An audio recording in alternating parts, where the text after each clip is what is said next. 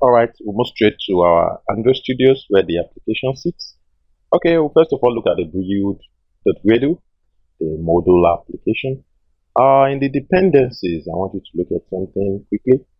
You have the COM Android GMS Google Play GMS. That's the Google Play service. Google Play service is very important in Android APIs when you're trying to call in some external API from the Google libraries. So the Google Play service dependency is being added, and also the App Compact version 7. This is the latest activity of the Android Studios. Okay, all right. Let's look at the layout, the activity main XML. Okay, there's a relative layout with the Android width and height match parent. It has a child relative layout as well with match parent and wrap content for the width and height, and it has a gravity of center horizontal. This is actually going to sit above the sign-in layout. Okay, and the text will follow suit, which is actually showing the title text, which is Google Plus login, followed by another text view, which is saying sign out. This is going to be shown right when you might have logged in into the application, login with Google Plus into the application. Okay, there is an image view that also keeps up launcher, which actually is signified by the user profile image. Is going to get a profile image which is going to sit right in the center. It's center horizontal through and center vertical through. Okay, the text will follow the after words, which is the user tagline as an ID, and it's actually going to sit below the user profile image. These are just the alignment process of the different tags. Okay, we have a linear layout that actually has a match parent and also wrap content. Okay, if the center horizontal is true and the rotation is in vertical, we have a child tag which is com.google Android, the GMS plus and the +1 button. Okay, this is going to call the HTTP APK library from the Google Android GMS plus. Okay, we give it an ID called +1 button and the width and height match parents respectively, and the size is standard. The annotation, the plus annotation is inline. That's an inline text. Okay, we have a button for the share button, and we have another button for the interactive post. Okay, all these are wrapped into the relative layout closing tag. Okay, we have another relative layout after this, which has an ID of sing, that which is like sign-in layout. Okay, like a typo. Okay, it has a child of the GMS common sign-in button. Okay, the height and width is wrap content and the center in parent. Okay, afterwards we have a linear layout this time. Okay, what's the linear layout doing? It has a sign out layout and also its fill parent in width and the wrap content in the height. The orientation is horizontal, while the visibility is done at the okay. We have a button for the sign out and also for disconnect. Okay, the XML is very, very important in this application. A lot of relative layouts inside another relative layout, while we have some linear layout as well, right, sitting as a child tag of a relative layout. We have the text view and also an image view. Okay, I would like us to look at the strings XML of the application. Okay, this is where we actually specify some string attributes. We have the sign in as the error please logs. I want you to look at this aspect, which is the sample deep link URL. This is going to go as actually to the about page of the Android Studios. This is just coded. Is the content description for images. Okay, all right. Let's move to our Java class, which is the main activity, where the logic of the application actually is. Okay, we have a lot of imports. I'd like to collapse this. I'd like to expand it rather. Okay, we have I want you to look at the GMS imports, which are very important for the Google Play Service utility, for the scope, the sign-in button, for the Google API client, for the API scope, the Google Plus, the one button, the share, and also the person. Okay, these are, and also the Java input and output input stream. Okay, these are very, very important input imports we've done here. Okay, the main activity extends that compat activity and implements up to three functionalities: the view on click listener, the Google API client, connection callbacks, the Google API client on connection field listener. These are all implemented. You know, they are all interfaces being implemented from the main activity. We have a field called final string tag, which is the main activity, and we're going to request code for resolutions involving signing. Okay, the RC signing is giving an ID of 9001, and also we're going to request code for sharing posts on user profile. The RC share log dialog is 8031. Okay, keys for persisting instance variable in save instance state. Okay, you have the key, the private fields which are static and final. Key is resolving, it is resolving, key should resolve, give it a corresponding value, and the URL. Okay, we give it the post URL of the Google Plus of the RS Studios, and also a label read more, for more details. We are going to have a lot of fields here, which I'll just be explained. I'll just talk about them in brief. You have the Google API clients. Okay, you have the M status, you have the M profile tagline, the M profile image. These are all private fields. You have the is Boolean resolving, M should resolve, and the profile pic size. What is the size of the profile pic? This is going to be 400 by 400 anyways, and the +1 request code. Okay, we'll move straight to the methods. We have the onCreate method that's called on the set content view, called on the layout activity main. I mentioned earlier. Okay, so we're going to restore from save instance state, and we're also going to start restored save instance state, which thereby calling using an if statement to find out the save instance state at the moment, and assigning M resolving if it's not null or not equals to null. The key is resolving, and also M should resolve. We have these values declared up there. Okay, should be declared. Let me just click on it.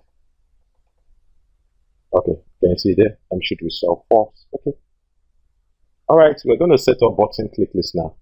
We're going to find view by ID, the sign in button, we set on click listener to it. The sign out, we set on click listener to it. Disconnect also. The share button and the interactive post, we're going to set on click listener to it. There should be something to listen for. Okay. In the sign in button, we're going to find the view by ID.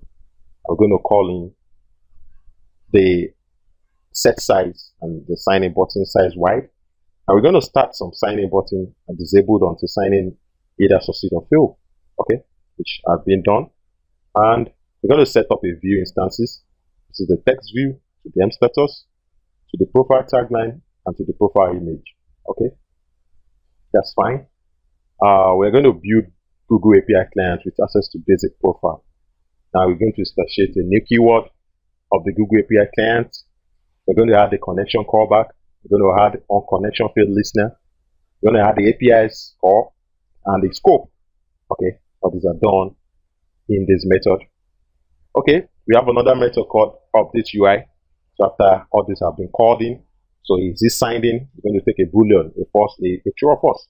Is it signed in or not? If it's signed in, okay, the current person, we get the value of the current person in particular. And if the current person is not equals to null, okay, we're going to set the string name to the current person. We're going to get the display name. We set it as a text to the name field. We're going to get the person's photo. We get the image method with the URL to the image. We're going to also get the tagline, okay, of the current person, and we're going to set the text based on the attribute of the person tagline to the M profile tagline. Okay, we're going to have the person's photo as a substring. Okay, and we're going to instantiate with a new keyword to get the profile image and execute the person's photo. Okay. So if else, we're going to call on the tag and pass in some values, which is the error please check logs. Okay, we set the button visibility to be visible.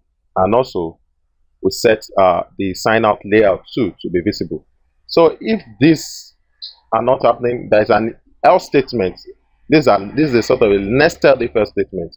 Okay, this is the outer else statement, which is going to show the signed out message when you click on signed out. Okay, I'm going to set the image bitmap. We're going to set button visibility as well, as we've done for the if. Okay, and we get the sign in button and the sign out layout to enable and set visibility to them appropriately. Okay, we have the onStart method, which is going to call on the mGoogle API client and get them connected. We have the onStop that is going to disconnect the Google API client. Okay, let's move on. We have the onResume. Okay, the onResume method calling on the super resume because it's been overridden over here. Okay, we're going to refresh the state of the +1 button each time the activity receives focus. Okay, calling on the +1 button, getting the ID of the +1 from the XML, and then initializing the URL with the +1 request code. Okay, that's straightforward. All right, we have a saved instance state. Okay, passing on the body out state, calling on the super on saved instance state, and also calling on the key is resolving and key should resolve. Okay, that's fine. We have the onActivity result. Okay, this is going to pass 3 parameters: the request code and also the data. This is just repeated. Should be just 2: the request code and the data. Okay, the request code, we're going to set onActivity result to the super class, which is the overriding aspect. We get the onActivity result, we concatenate it with the request code, and also with it's a column, and concatenate it with the request code. This is just going to be like an outputted data or value. Okay, now we're going to test for an if statement if the request code is equals to the sign in. Okay, and should result with a false. Let's see. The request code is equals to the RC share dialog. This is a nested if else. So another if in an else if. So it should fail to post. Okay, this is when you really want to post onto the Google Plus. Okay, we have onConnected method. I have onConnection suspended. We won't be talking about all these methods anyway. I'm going to upload my source code to the GitHub account, I shown on your screen, so that you can pick it up and use it in the course of your application. So we have the onClick method, which is going to get a switch, get the ID of the menu at in present, giving it a case, the sign in button. So what should happen when the ID is the sign in button? Okay, you get set the text up to sign in, you connect it up. What about if it's a sign out button? That means you have to disconnect. Okay, that's what happened now. So if the ID is even in a disconnect button, what should you do? There's an if statement to get it connected, calling on the account API, and also clearing the default account and revoking the access and disconnect them. Okay, that's fine. So what about if it's a share button? Call an intent, get the share post intent, start an activity for result by passing up the value to another intent. Okay, so if it's an interactive post, an intent to is being required, which also a start activity for results. Okay, so there's a background async tags to load user profile picture from URL. Okay, this is going to load profile image extend async tag, which is a generic with a string and a bitmap with a picture. Okay, this image view is being declared to be BM image. We're going to load profile image and we're going to attach this to the BM image. Okay, we're going to do apps doing background out process, which is a method protected. So we have a feature string URL display and also the bitmap. So there's a try and catch for any error. Okay, there's an input stream. That's where we need the Java input array of the input stream. That's where we imported that. So we're going to catch for an exception, and get the message out gracefully if there's an error. Okay, there's an onPost execute. Okay, I want you to look at something here again. They get interactive post content. This is a method that was called for the interactive session. Okay, this is going to call on the URL, which is call to action. Passing a URL from the string. This is actually got from the deep link ID from the string I showed earlier. Okay, so you pass in the about of the diverse studios. Okay, same thing with the share and the same thing with the builder. That's fine. It looks a little complicated, but it's just straightforward. Once you pick up the code and do one or two amendments, you get it fine for your application. I would like to run this on my Genymotion emulator, and I will beg your pardon, my good listener. My Genymotion doesn't have Google Play service, so it's not going to show a functionality we really need it for. But I want you to test it in a real device, which I've already done, and I get it very, very okay. But for just this, this is how the application actually is and launched. But when I try to sign in, there's a need for a Google Play service. I'm yet to actually configure it fully, the Genymotion with the Google Play service. I beg your pardon for that.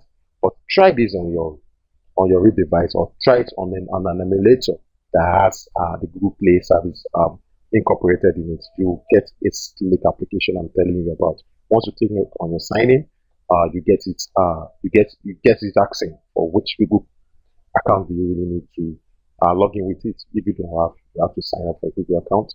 And if you have signed up, or if you have multiple Google accounts, you pick the one you need and you sign up into this application. It is full blown and fully working. I will never give you something that will break up anyway. Thank you very much for listening, and don't forget to subscribe to my channel. I love you guys, and bye bye.